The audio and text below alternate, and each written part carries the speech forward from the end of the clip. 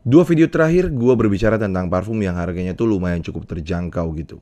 Dan di video kali ini, tiba saatnya gue bakal khususkan untuk kalian penggila parfum atau kalian yang menjadikan parfum sebagai suatu standar dalam hidup gitu guys. Yes, tidak lain tidak bukan, gue bakal ngebahas lagi tentang niche perfume. Dan kali ini yang mendapat giliran yaitu Initio Parfums Prives. So guys, gue punya 5 buah parfum dari House of Initio yang gue bakal mention ke kalian. Dan bagi kalian yang mungkin baru aja pengen untuk menapakkan kaki dalam dunia perinitioan ini guys, oke? Mungkin video ini tuh bisa menjadi referensi bagi kalian untuk membeli apa yang pertama gitu. Karena gue bakal urutin sesuai dengan selera gue. So bagi kalian yang penasaran dengan video kali ini guys, check this out.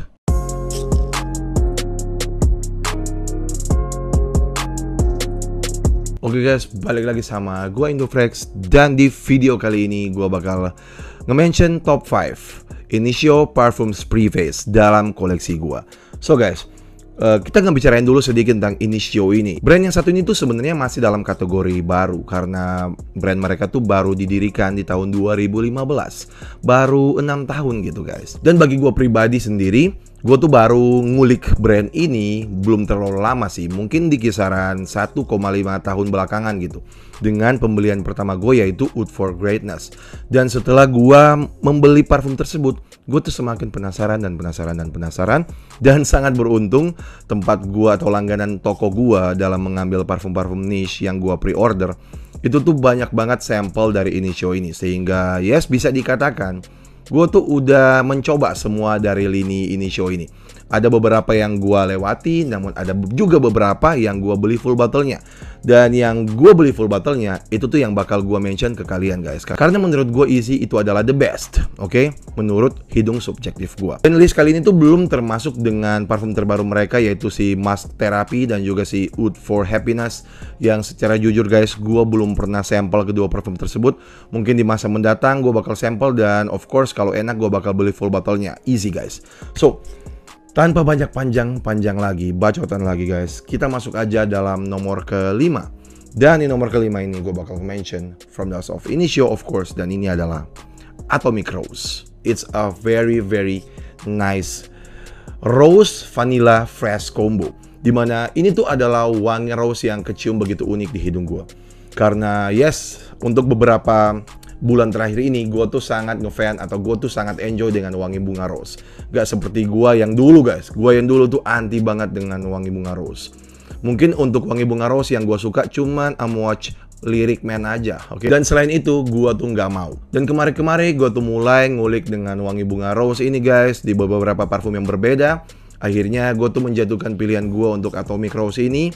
Walaupun gue tuh cuma taruh di nomor kelima, namun menurut gue ini adalah wangi bunga rose yang kerasa begitu fresh, kerasa begitu sweet, creamy rose yang enak banget. Perpaduannya atau transisi dengan beberapa spiciness dan juga of course vanilla membuat parfum itu kerasa yummy banget di hidung gua. Sehingga of course gue bakal taruh di list gua walaupun cuma di nomor kelima. Dan longevity dan lain-lain gua nggak perlu sounding lagi guys. Gua nanti bakal tulis aja di keterangan di video nanti tangan gua digini-giniin gitu. Karena yes, of course semua lini Initio keren-keren untuk longevity atau overall performance-nya. So di nomor kelima gua Atomic Rose, dan sekarang kita next. Di nomor keempat mungkin adalah nomor pertama bagi sebagian orang, namun gue punya alasan tersendiri kenapa parfum itu sampai gua taruh di nomor keempat.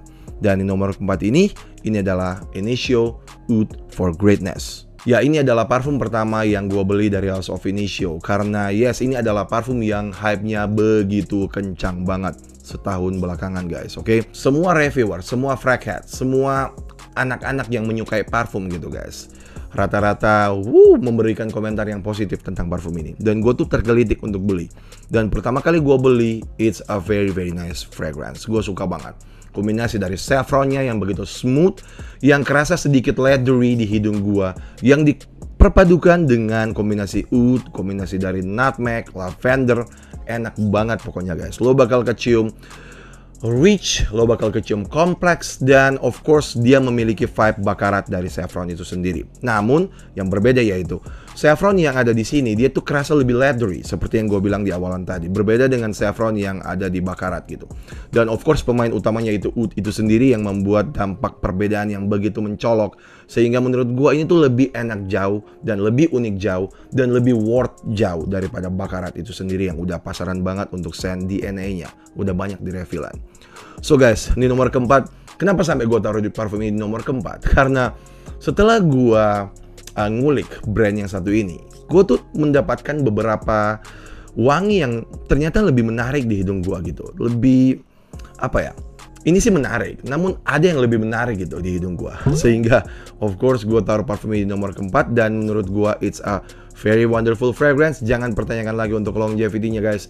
Mungkin dari semua atau dari 5 parfum yang bakal gue mention di video kali ini, ini tuh longevity-nya yang paling panjang yang bisa bertahan di kulit gue. Kalau gue nggak mandi atau nggak cuci guys, mungkin forever. Oke? So, Oud for Greatness gue taruh di nomor keempat. Di nomor ketiga, gue bakal nge-mention dari racikan Om Alberto Morillas. Yes, satu-satunya racikan Alberto Morillas di Initio Parfums Prives ini guys. Kalau gue nggak salah gitu. Korek kalau gue salah. Yes, ini adalah Blessed Baraka. Amber, Sandalwood, dan juga Musk adalah ketiga notes yang begitu prominent yang bisa lo dapetin di parfum ini guys. Namun yang bakal gua jelasin dikit ke kalian yaitu, selain 3 notes tersebut, lo juga bakal dapetin sensasi seperti wangi vanillik yang kuat banget di hidung. Dan of course ini wangi ambernya kerasa begitu raw atau begitu mentah. Dan sehingga seolah-olah bakal kecium seperti wangi, I'm sorry to say, darah guys, blood. Dan yes, gue setuju banget dengan beberapa perkataan yang mengatakan hal tersebut. Ini tuh kecium seperti wangi darah yang dimix dengan beberapa unsur notes yang gue bilang tadi, yaitu musk, sandalwood, dan juga amber. Dan walaupun dia kecium seperti itu, bukan berarti dia tuh menjijikan atau apa ya, jerk, disgusting. Bukan seperti itu guys. Ini tuh kecium amazing. Kalau dia nggak amazing, nggak mungkin gua bakal beli full bottle-nya atau gua bakal taruh di nomor ketiga. Yes, it smells so beautiful menurut gua. Yes, dia tuh unik banget. Pendekatannya tuh unik banget. DNA asli dari Initio-nya tuh kerasa banget di parfum ini guys. Dan bagi lo yang suka dengan aroma parfum yang manis, lo tinggal di daerah dingin, lo suka dengan hujan, lo tinggal lo kerja di lingkungan yang full AC guys, lo wajib untuk cobain atau koleksi dengan yang namanya Blessed Baraka ini. Atau sekedar untuk ngedate bersama pasangan kalian, umur lo di atas 25 tahun. Blessed Baraka is a wonderful choice guys, oke? Longevity-nya dan overall performance-nya, it's a very good. Dan jika lo punya duitnya, easily lo bisa blind buy parfum ini. Karena menurut gue wanginya tuh kecium unik namun tetap pleasing gitu. Walaupun tetap gue bakal saranin kalian tes sampel terlebih dahulu. Itu tuh yang paling aman. So di nomor ketiga gue Blessed Baraka dari House of Initio. Di nomor kedua ini adalah favorit dari kita semua. Yes, rata-rata untuk nomor kedua ini semua satu suara. Kalau dia tuh enak, pakai banget. Yes, ini adalah Initio Side Effect. Efek samping adalah salah satu parfum yang begitu hype dari House of Initio ini guys. Pertama kali gue cobain sampelnya, gue tuh langsung dibuat mabuk kepayang gitu. Oke? Mind blowing banget, nggak pernah gue nyium parfum seenak ini gitu. Walaupun yes di koleksi gue udah punya banyak banget karakter parfum yang mengarah seperti ini. Namun untuk DNA-nya sendiri ini tuh unik banget menurut gue. Dia tuh kecium seksi, dia tuh sweet, ada nuansa ramnya, booziness. Lo bakal dapetin sensasi manis yang berasal dari cinnamon. Dan juga lo bakal dapetin senyawa tobacco atau tembakau. Walaupun tembakaunya tuh nggak terlalu prominent lo di parfum ini. Ini tuh bukan tembakau yang overly seperti wangi rokok gitu guys. Ini tuh tembakau yang cuma memberikan sedikit aksen-aksen tipis gitu. Namun pemain utamanya tetaplah yaitu sweet yang berasal dari cinnamon dan juga si ram. Oke, dia tuh kecium amazing banget bagi lo yang pengen untuk mengimpress cewek kalian atau mengimpress istri kalian, atau kalian berada dalam situasi first date guys. Menurut gua ini tuh adalah parfum yang sangat luar biasa keren banget. Lo wajib untuk cobain. Cewek-cewek tuh pasti bakal suka banget dan itu unisex. Cewek-cewek juga bisa pakai dengan mudah. So guys, di nomor kedua gua yang mungkin bakal menjadi nomor pertama Anda, Initio Side Effect. Gua taruh di nomor kedua guys karena gua punya nomor pertama yang gue suka banget secara taste dari hidung gue guys. So, mari kita next di nomor pertama. Dan di nomor pertama favorit gue dari House of Initio Parfums Prives, Yes, ini adalah Initio Psychedelic Love. Ini adalah parfum kedua setelah Out for Greatness yang gua beli dari House of Initio. Dan of course ini adalah sampel pertama yang ketika gua mulai untuk menjelajah parfum ini. Ketika gua terima sampelnya, gua langsung sniffing dengan yang namanya Psychedelic Love ini. Dan instant, gua tuh langsung dibuat melayang gitu. Dan tanpa harus menunggu sampai sampel keberapa, gua langsung order di next pre-order. Dia tuh kecium enak banget di hidung gua, nggak tahu kenapa. Ada sedikit seperti nuansa kue, gourmandis gitu guys. Namun di samping perasaan yummy yang gak bakal lo dapetin, delicious gitu guys, lo juga bakal kerasa seksi dengan parfum ini.